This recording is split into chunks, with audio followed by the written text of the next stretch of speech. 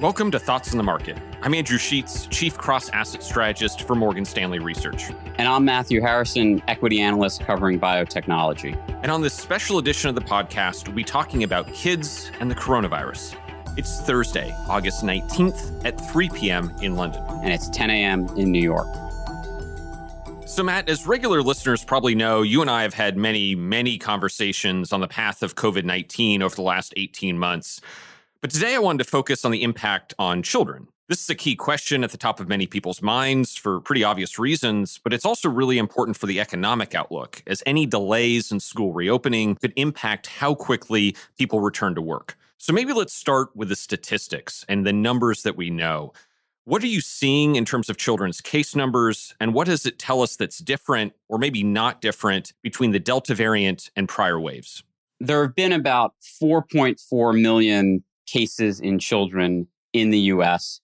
That accounts for about 14% of the cumulative cases to date in the U.S. In the recent weeks, you've seen that number above the long-term average, somewhere between 18 and 22%, though I don't find it particularly surprising because we know a higher proportion of adults are now vaccinated compared to children.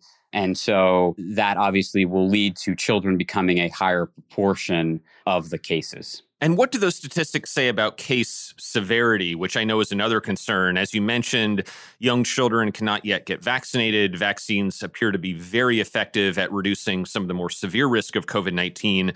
But what are we seeing about case severity and also some of maybe the more severe impacts of COVID, which is, I think, where the concern would lie? Right. So let's start with data around what we know around hospitalizations, as well as some of the more severe outcomes that can occur in children. So of the cumulative hospitalizations for anybody of any age that has been infected with COVID, somewhere between 1.6 and 3.5% have been in children. The reason for the range is different states report the data differently. Another way to look at that figure is of the total number of children that have been infected with COVID, somewhere between 0.2 and 1.9% of those infections have led to hospitalization. And that compares to a number in adults that is now somewhere in the mid-single digit percentage, so lower in children. I think one of the other things in terms of the more severe outcomes that can occur in children is a condition called MSIC, or multisystem inflammatory condition.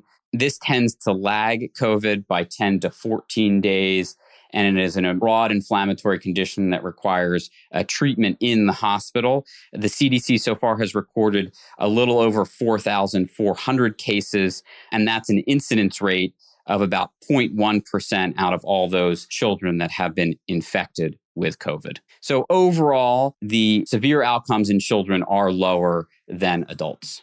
So, Matt, I know another factor that's complicating the debate around COVID-19 in kids is the fact that vaccines still aren't approved for younger children. I was hoping you could just give some background on, first, kind of why has that process taken so much longer than the vaccine approval for adults? And then also, kind of where is that process? How soon do you think we could see vaccines approved for kids, and what would that look like? Yeah, I think this is a topic that's high on people's lists. So the simple reason why vaccines in children are taking longer actually is twofold. So the first reason is the dose of the vaccine needed in children, because children are obviously smaller and typically have more competent immune systems than adults. The dose could be different. And so the pharmaceutical companies need to figure out if they can use the same dose as adults or they need to use a different dose in children. And they have to test different doses to figure that out. The second reason is there's an ethical obligation typically where you have to prove safety and effectiveness in adults before you can test in pediatrics. So you needed the data from adults before the companies could engage in substantial studies in children. So once we had that data, the companies started their work, but they've generally started work in two age groups: those 12 and older, those 6 and older, and those below 6. And so gathering that data is basically what's called, they're taking a dose de-escalation approach, where they start at a higher dose in older children and they have to work down to a lower dose as they get to younger children. Our expectation is that data to support an emergency use approval for children 6 and up will be submitted in the early fall. And so potentially by the September or October timeframe, you could have approval for that group. In the under 6 group, it's likely going to take longer to generate that data. And so we wouldn't expect that data to be available until the end of the year. And so that would put an approval probably sometime early in 2022. So Matt, switching gears a little bit, I'd like to turn next to this issue of going back to school. It's that time of year again, or it's about to be that time of year again. What have we learned over the last 18 months about transmission in schools? I realize it's not an enormous amount of data, but we now have some data, given that some schools have been open. Do schools look like a higher transmission environment or actually maybe a lower transmission environment than people would expect? I think what we've learned is that schools can be safely opened. There are a variety of studies that looked at different precautions that schools are taking, and those that have taken greater precautions tend to have lower rates of transmission. And so I think what that demonstrates is with the appropriate precautions, schools can be opened safely. But I guess what I would just note is there's an extremely variable types of precautions that are taken sort of around the US. And so that can lead to a variety of outcomes. And kind of speaking of those mitigation measures, there are various things that schools can do: hand washing, wearing masks, opening windows, trying to space people out. Is there any indication from the data we have around the relative effectiveness of those various measures that schools can employ?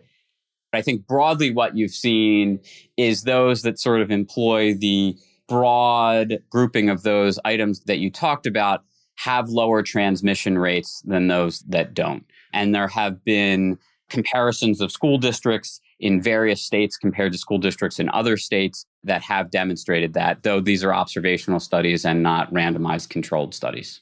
The CDC has said in the past week that fewer than a third of 12 to 15-year-olds in the U.S. have been fully vaccinated. But overall, we're hearing reports of vaccination rates in the U.S. that have been showing signs of improvement, maybe because of awareness of the Delta variant and the severity of it. What's your latest take on the progress of vaccinations with teenagers and also on some of these trends more broadly over the last couple of weeks? Right. So the data from the CDC is those that have received 2 doses is 33% in the 12 to 15-year-old group, 43% in 16 to 17, and 46% in 18 to 24. That compares with those over 60 that are a bit north of 80%. At least what I've seen in the data is that that rate has not accelerated dramatically. Now, granted, we've only had a few weeks. You've seen, broadly speaking, across the U.S., a jump from about 500,000 daily doses up to about 700,000 daily doses. And you have seen the rates in adolescents start to climb slightly again, but I wouldn't say there has been a significant inflection. And Matt, my final question would be on vaccine approval more broadly. What's the latest on vaccine approval moving from emergency use to more full-fledged normal approval of the vaccines from the FDA? So what we know is the mRNA companies have filed for full approval through a normal BLA process. There have been a handful of media articles that have suggested that the FDA is trying to expedite those full approvals. And at least the last headlines I saw was that the hope was that that could come as early as late August or September. And I think, based upon what we know about the approval packages, that seems possible, but we don't know any more than what has been discussed in the media. So, Andrew, we've obviously been talking about children because of the impact that school reopening can have on worker productivity as well as returning to the workplace. And so I wonder about how important that is as you think about economic forecasts and your outlook on the market. Well, thanks a lot, Matt. So this is a really critical question. I would say maybe the most important economic variable globally right now, I don't think that's an overstatement, is the levels of U.S. employment. So not the unemployment rate, but the total number of people working in the U.S. relative to history, because that number is still a lot lower than where it was pre-pandemic. September and October are these really critical months for labor market data. It's going to tell us a lot about how much these various different theories of employment and why it's still lower are actually right. And so our base case is that school reopening generally goes well, that schools are generally able to reopen, that helps bring more people into the labor market. And that's an important reason why we think the Fed is going to move ahead with removing some of its policy accommodation. But that's a big risk. If schools are not able to reopen successfully, it has implications all the way up to the Federal Reserve. That has implications for bond markets, and that has implications globally. So this issue of, COVID in children, COVID in schools, it's not just kind of a personal issue or a down the street issue. It's really, I think, one of the more critical questions affecting global markets and the economy. As always, Matt, thanks for taking the time to talk. Great to be here, Andrew. As a reminder, if you enjoy Thoughts of the Market, please take a moment to rate and review us on the Apple Podcasts app. It helps more people find the show. The preceding content is informational only and based on information available when created. It is not an offer or a solicitation, nor is it tax or legal advice. It does not consider your financial circumstances and objectives and may not be suitable for you.